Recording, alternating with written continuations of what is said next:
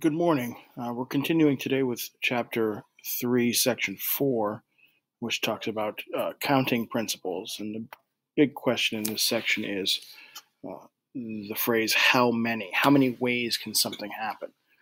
Yesterday we did fundamental counting principle, and we started talking about basic permutations.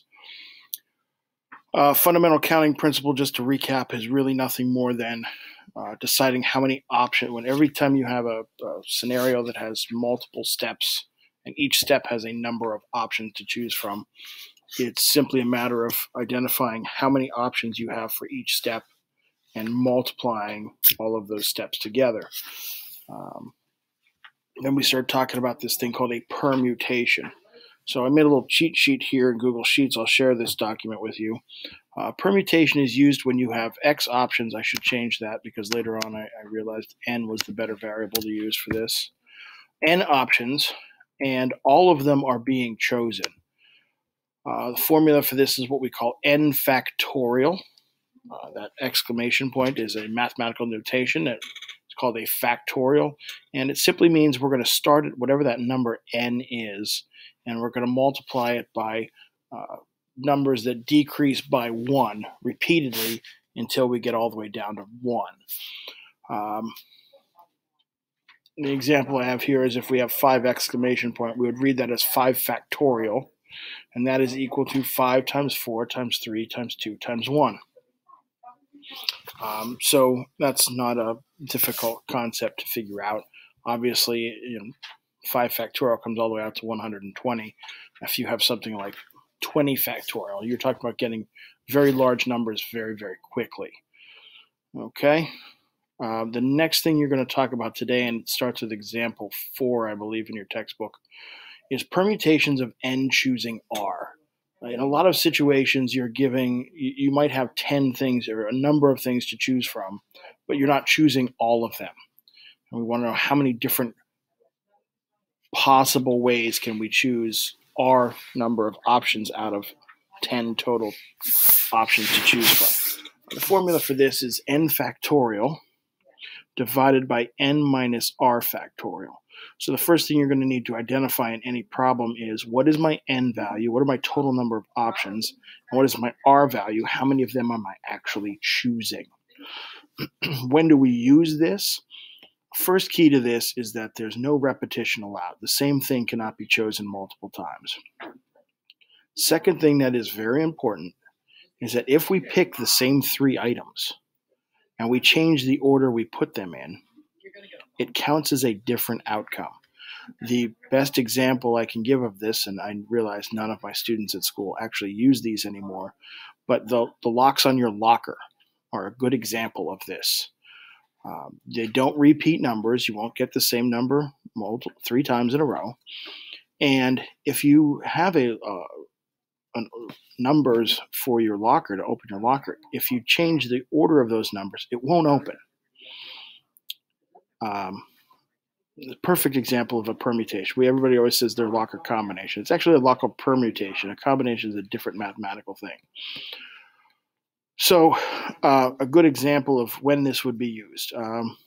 We have a school club. The club has 10 students in it, and they need to elect 3 students as a president, a vice president, and a treasurer.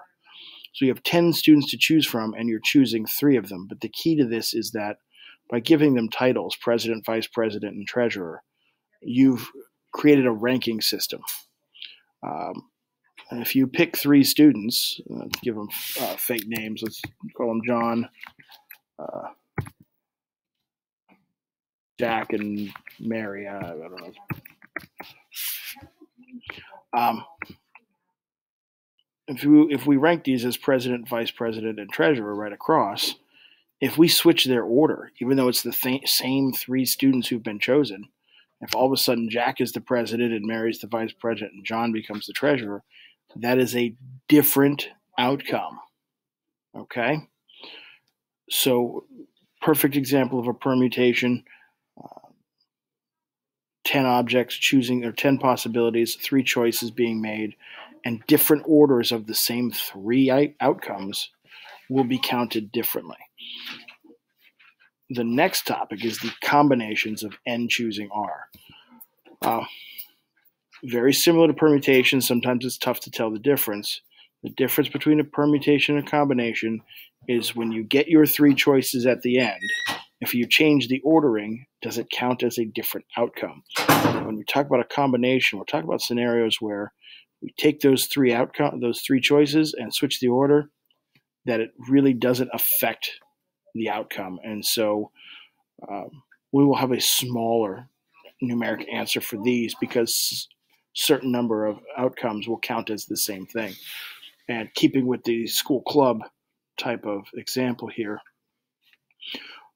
we still have our 10 students in our club, but instead of choosing a ranked order of 3 students, we're going to just create an executive committee.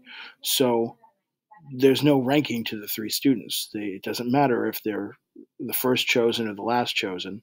They're still considered all equals in the executive committee. So that would be an example of where you would want to use a combination.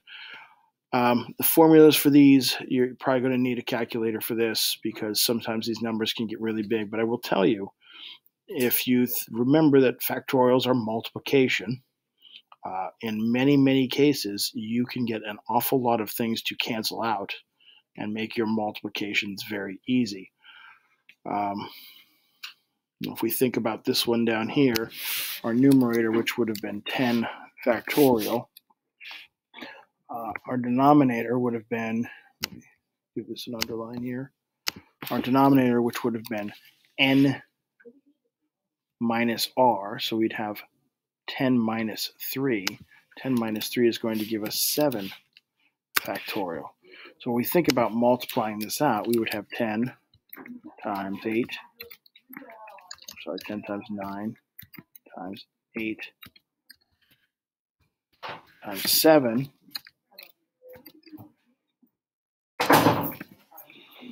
And I'm going to put a factorial on that because, again, it's going to go 7, 6, 5, 4, 3, 2, 1.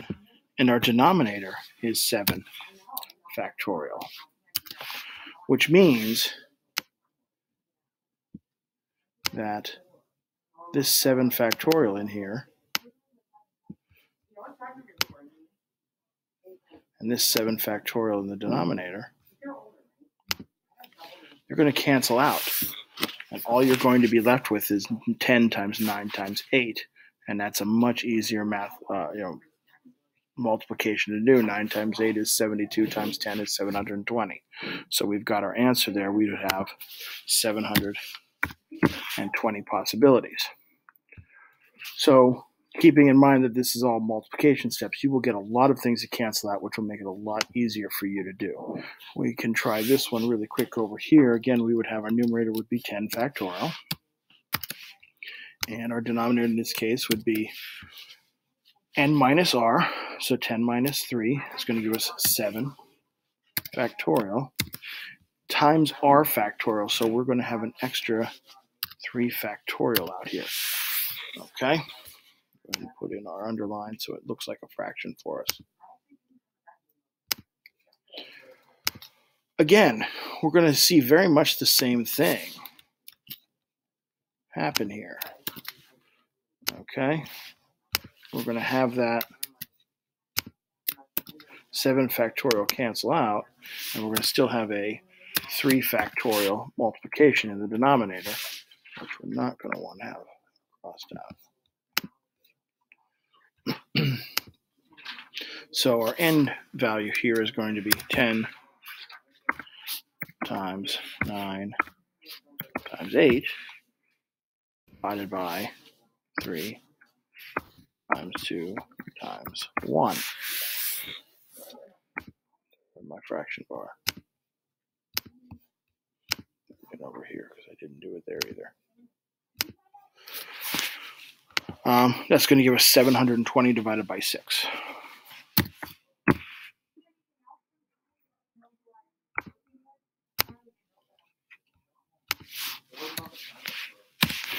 And we could probably do that pretty quick, 720 divided by 6, and get your answer. Use the power of Google Sheets. We get 120. So if we're only doing an executive committee, we get 1/6 as many. If you think about it, the reason that this is smaller and the reason we still divide by this 6 and where this 3 factorial comes from is this fact. If you had 3 students, and think about fundamental counting principle from yesterday, if we had 3 students and we had to figure out how many ways you can order 3 students, you'd have 3 choices for the first student, followed by 2 choices for the second student, followed by 1 choice for the final student. 3 times 2 times 1 is 6. It's 3 factorial. So that extra division step that we have to do in this problem is us actually figuring out how many different ways we can order these 3 students and dividing by that, because those orderings all count as the same thing. So little explanation today on doing these permutations and combinations of n choosing r. There are some shortcuts that you can do. I'm not going to show you those just yet. But there are shortcuts in a TI-84, there are shortcuts in Google Sheets, and I'm pretty sure there are shortcuts in Desmos as well. So if you want to take the time to investigate that on your own, we have this thing called the internet. You can use it for more than social media. Go ahead and start looking up how to do permutations and combinations in whichever technology tool you utilize most often. So thanks a lot, and have a good day. We'll see you in class.